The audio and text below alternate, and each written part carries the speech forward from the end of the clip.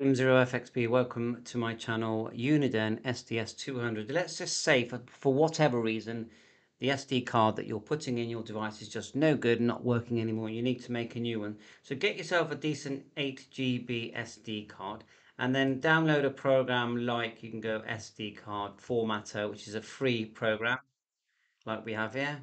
Click yes. Plug your SD card into the PC like I have here with an adapter, and then you will select it and then format it completely. Okay, yes. So don't do this to your original SD card because you might need that, who knows. But this is with a fresh SD card. You can buy these, the 8 GB SD cards. They're about £6. Click OK, and it's now been formatted. Then download the Sentinel software. I'll put a link in, just click it and download it and run it, and it will look like this. Keep the SD card in your PC, not the UNIDEN, and go to scanner and then go to the bottom and it says clear user data, and it won't show the card straight away, but click this little box here, tick display all devices, and click OK. Clear user data. Now it says, it gives you the warning, but remember this isn't affecting your scanner because the SD card is in your PC, so don't worry, you're not going to affect your scanner. So we'll let that run, and that should put all the files that you need for at least the scanner to boot up, and then you can connect it to the computer in the normal way, just with the micro USB lead at the front and then straight into your computer. So click OK, and then the next thing you do is take out the SD card, put it into your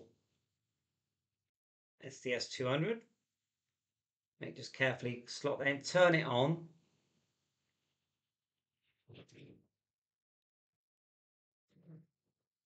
and then now it will boot. And so now once it's booted, when you plug in the micro USB card in the front like so, and plug it into your PC like I'm doing now, it will come up with the E, and then so just press E.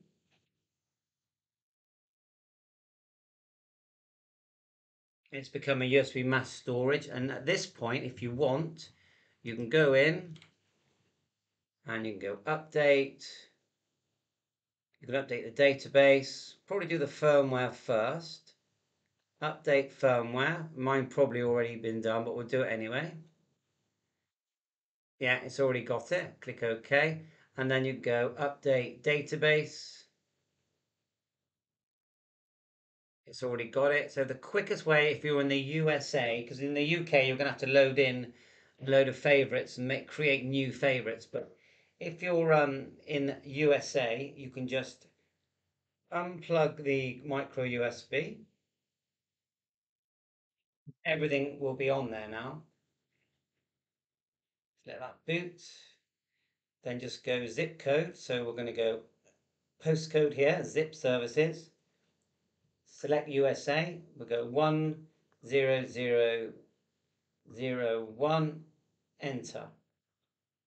Enter again, and it's now going to load New York on there because that's the zip, and you'll see it loading. It will take a minute. And then, like I said about favorites, you look here on the left, I've created some favorites. You can create new favorites, but I think that's for a separate video. The main thing is you've lost your SD card, your device won't boot. I'm lucky, I'm in the UK. I got mine from Moonraker, and they give you a preloaded favorites list, with a lot of the common things that we want to look at, like airband, marine band, shops, business, military, everything that we want to listen to when we're playing around with our scanner. So just gonna let this boot up just to show you how good it is. And that's it. It just starts to boot straight away. You've got your systems here, channels, departments, systems, and so on and so on. It's an excellent. If you enjoy using, scanning and listening with a nice big color screen, this is the one. If you want in the UK, if you would really want one that's tried, tested, and has a very good reputation, then I would say go for the Whistler TRX 1 or 2 or both, you know. Otherwise, I do really like the SDS100, so the handheld version of this, because that's a lot more portable. You can go around, park in the car. You could do that with this. I mean, it will work off your cigarette lighter in your car. It's a bigger device. You put it on the dashboard. You can have great fun with it with a little external antenna. Thanks for watching my channel. 7.3, all the best.